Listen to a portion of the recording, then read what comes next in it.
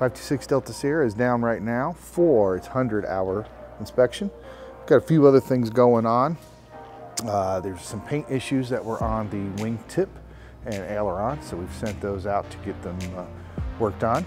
100 hours basically complete, but we did discover during that time that number 2 cylinder was leaking quite badly. So our compressions went from mid-70s where they're supposed to be to 38, which is a problem.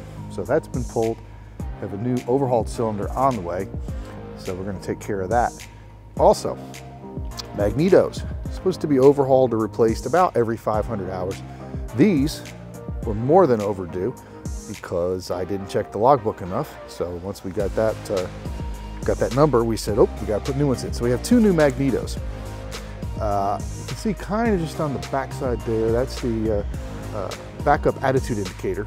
It's also bad, and we can't get it repaired anymore because they don't make parts to rebuild. So we have an issue with that.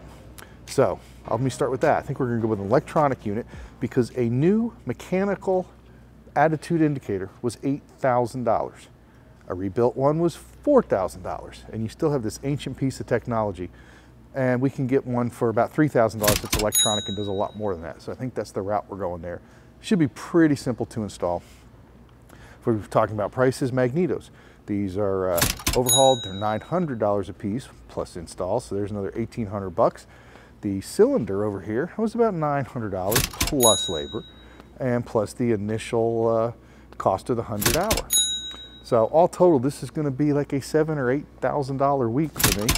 And yeah, that's a lot of money, but that's the price of having an airplane. I do lease it back. It does generate a little income that kind of helps offset some of this stuff. And I do some of the work myself. So for instance, here we've got a little sealing action. There's a gap that goes around there. Some of the sealant was falling out and was brittle. So I've redone that, did that myself.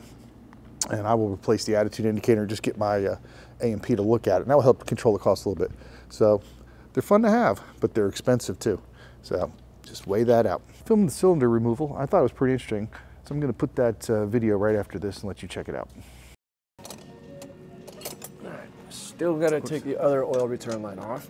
Of course, we did not film yesterday when we had the ACE intern come in and pull off the prop governor and the oh yeah, you know, the other things that had to come off to make this ready for the surgeon. You know, I'm not sure if I really like that guy or not. No? Well, some people, especially his wife, do think he's an so I'm just, you know, what's that ring called that's in there? Is it just a sleeve that goes? So the cylinder itself is lined by a sleeve. Okay, and it looks like the sleeve is separate. It looks like the sleeve separated from the head? The inside, is that what that's called? from the head of the cylinder.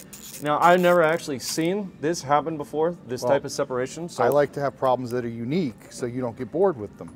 Thank you. You know, give you something new. Like, for instance, our electrical problem from a few months ago. That was a fun one. Thanks, Diamond. It's no fun owning an airplane if you don't get to spend a lot of money on fixing it. I don't know if that's true. It's not true. Okay. It's not true. It's way more fun. Putting it in the gas tank doesn't bother me so much. Hopefully this video will generate some sponsors.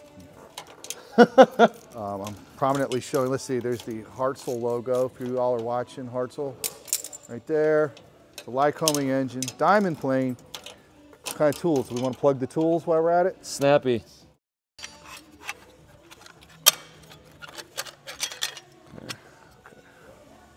It's part of your baffling inside. We seem to have quite a bit of baffling in this plane. Well, it's actually really good. Keeps everything nice and cool. It's a pain in the ass to take off, but it's... Gets that air where it needs to be. So the other side of this intake is actually just inserted into the manifold. Huh. And these are 2 bolts. Your exhausts are studs with nuts, and your intakes are bolts.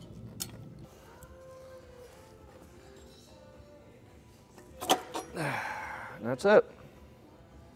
And a big old O-ring right there. Oh, all right. So we got the EGT, and the yellow one is the silver head temperature, CHT. All right. Look at me go.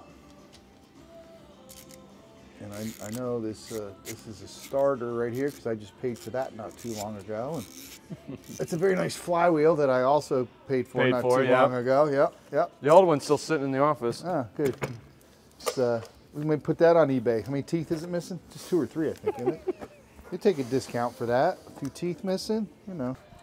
This little CH2 socket's pretty cool.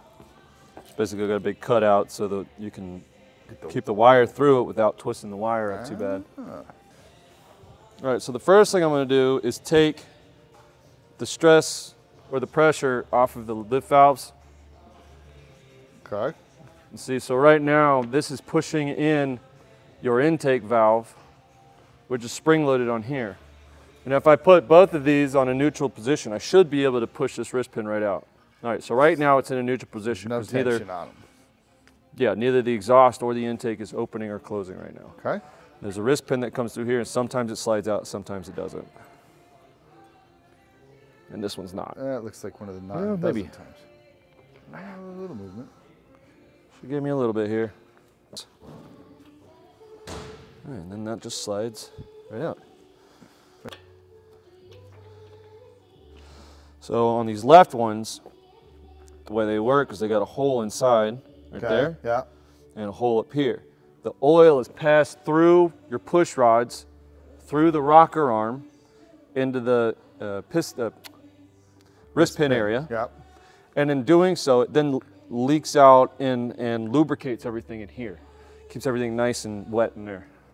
All right. This is your push rod.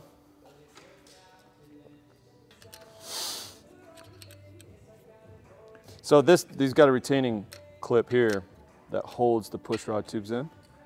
Okay. And it's the nut with a little keeper on it, and you gotta knock the tab off the keeper. All right. Now comes the push tubes. They just pull right out. Right out! Right out!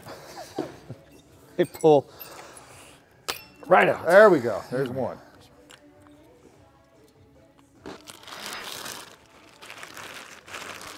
All right, cylinder wrenches. I was going to say, is that some kind of a specialty wrench? I'm guessing it is. It sure is. Yeah, they are specialty wrenches because once you get on the bottom side, it's almost impossible to get these off. So these are the nuts here that these wrenches are made for. All right, so we've spent about 40 minutes for this moment.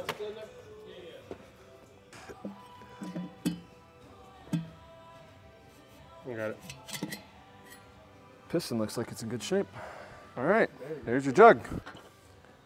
There it is. So up at the top, this right here is going to be the cam for your intake. This is going to be the lifter for the intake. All right. And this one, you can't really see it, but right here on this side is for the exhaust. You see it? I can see it. I don't know if the yeah, over on that right-hand side, there's a gap that shouldn't be there. Big gap. Yeah, that big old gap right there. Where all that air is coming out of. It's getting stuck. I'm wondering if it was having problems with the intake valve.